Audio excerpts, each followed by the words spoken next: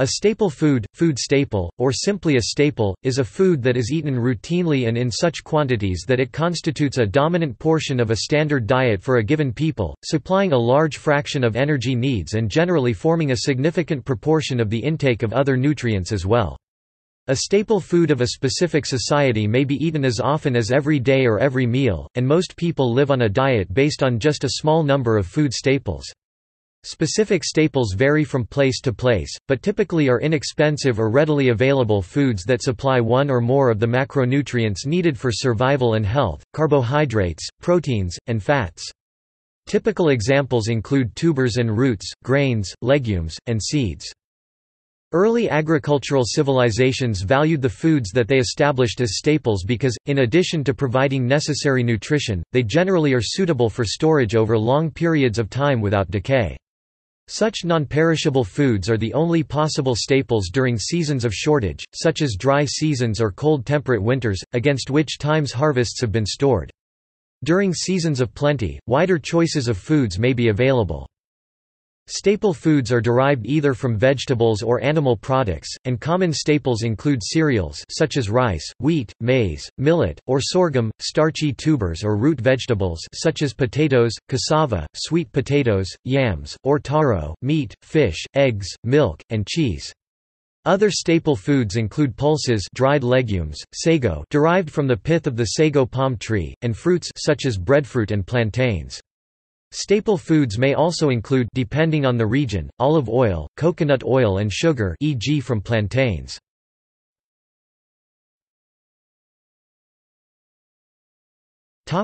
Demographics. Of the more than 50,000 edible plant species in the world, only a few hundred contribute significantly to human food supplies. Although there are over 10,000 species in the cereal family, just a few have been widely cultivated over the past 2,000 years. The dominant staple foods in different parts of the world are a function of weather patterns, local terrain, farming constraints, acquired tastes and ecosystems. For example, the main energy source staples in the average African diet are cereals 46%, roots and tubers 20%, and animal products 7%. In Western Europe, the main staples in the average diet are animal products 33%, cereals 26%, and roots and tubers 4%. Most of the human population lives on a diet based on one or more of the following staples: cereals, rice, wheat, maize, corn, millet, and sorghum, roots and tubers, potatoes, cassava, yams and taro, and animal products such as meat, milk, eggs, cheese and fish. Regional staples include the plants rye, soybeans, barley, oats, and teff. Just 15 plant crops provide 90% of the world's food energy intake exclusive of meat, with rice, maize, and wheat comprising 2/3 of human food consumption. These three are the staples of about 80% of the world population, and rice feeds almost half of humanity.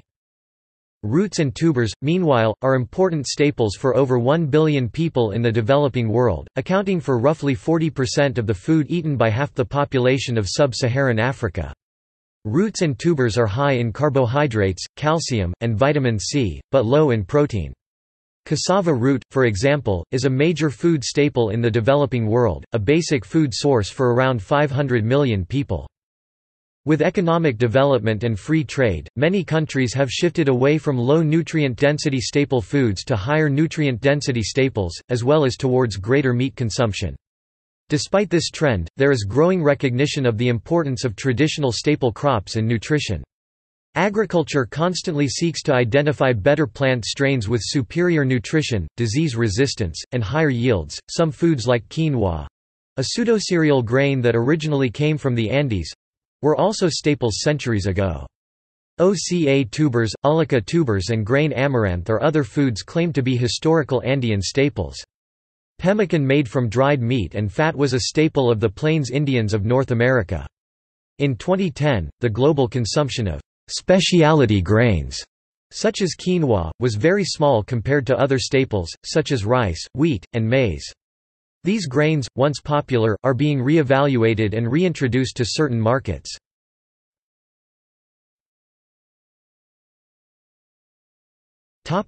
Production. Most staple food is currently produced using modern, conventional farming practices. However, the production of staple food using organic farming methods is growing.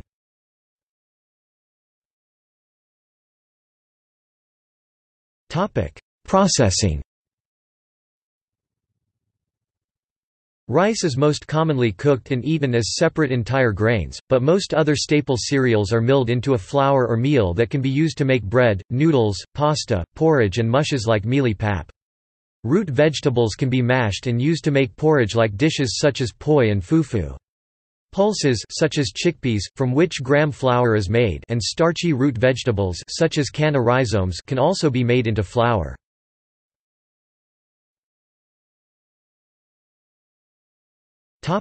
Nutrition.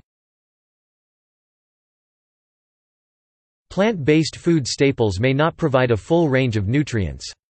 The nutrient deficiency disease pellagra is associated with a diet consisting primarily of maize, while the disease beriberi is associated with a diet of refined white rice.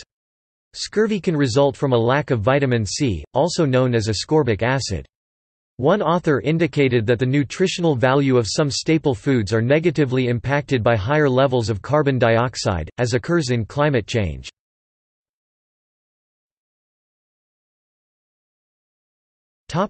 Comparison of 10 staple foods.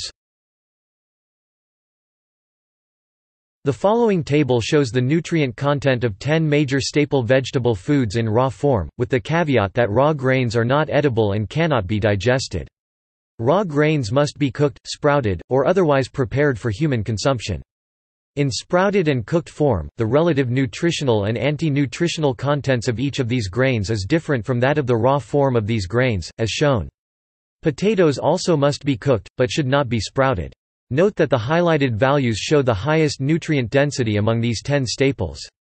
Other foods, consumed in smaller quantities, may have nutrient densities different from these values.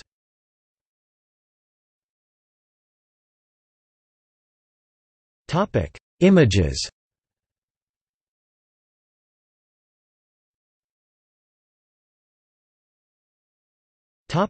See also: